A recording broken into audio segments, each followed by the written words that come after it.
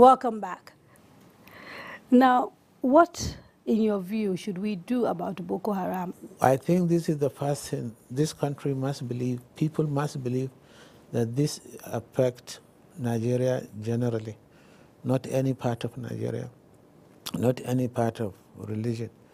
And therefore, like the Civil War, if you remember, this country, the whole country was mobilized against secession.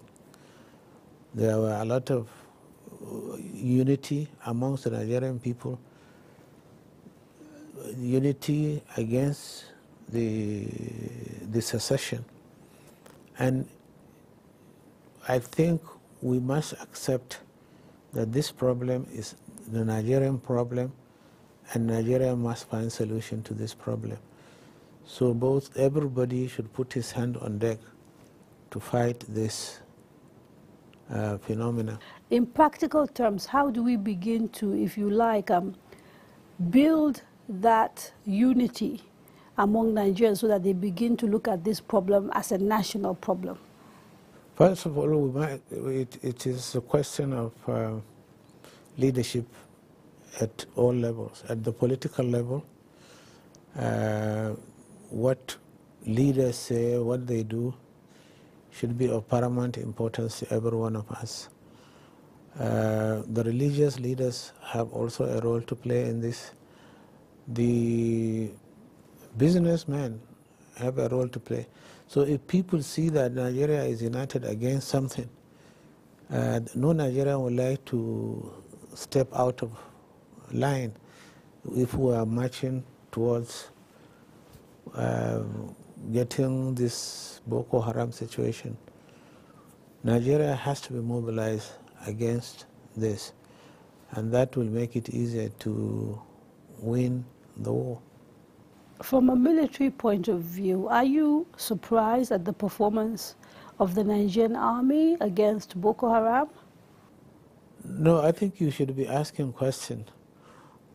Is this the same Nigeria that became exceptionally known in situations in the Congo, in Tanzania, in United Nations operations, in ECOWAS operations, in all the operations that we participated?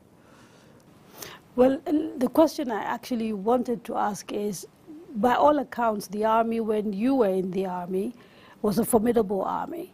And so the question is, what did you do to give the army the unity of purpose it had at the time, the strength and the ability to not just keep Nigeria safe, but help other African countries that people in government now could actually do? When I was 22, as a second lieutenant, I have been told time and again that this is the only country I have, and I have no option. I should be prepared to sacrifice my life for this country. Now, if you get an 18-year-old boy or 19-year-old boy, or even those who finish from the university, in this modern age, the question is, hell, what is it? What is this Nigerianness they are trying to put into our minds? They wouldn't give a damn about this. And therefore, you have to do a reorientation to get this back.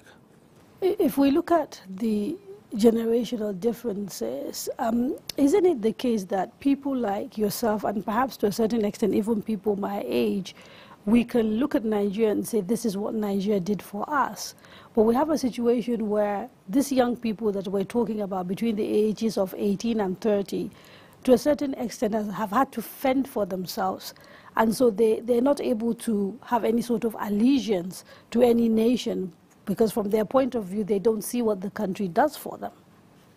And so is the starting point orientation, or is it people in government first beginning to take responsibility and actually provide the things that they're supposed to provide as government?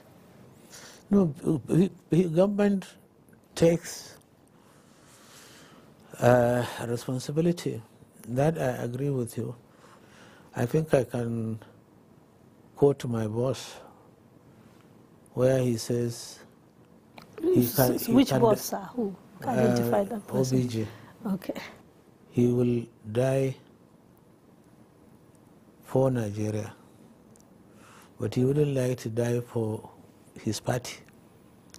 This shows you a man who believes in this country. And he came by this over the years, over training, participation, and talking about people who's like minds and so on. But Nigeria has been good to him, so perhaps it's not surprising that he will die for Nigeria. It has been good to all of us. I share that. It has not been that good to the 18 to the 30-year-olds. That's right. What I'm so saying. They will say, okay, why do it? So we have to find a way of addressing the problem of this age group. It's time for a break. When we return, we stay on memory lane and examine a few more controversies associated with President Babangida's time in power. Don't go away.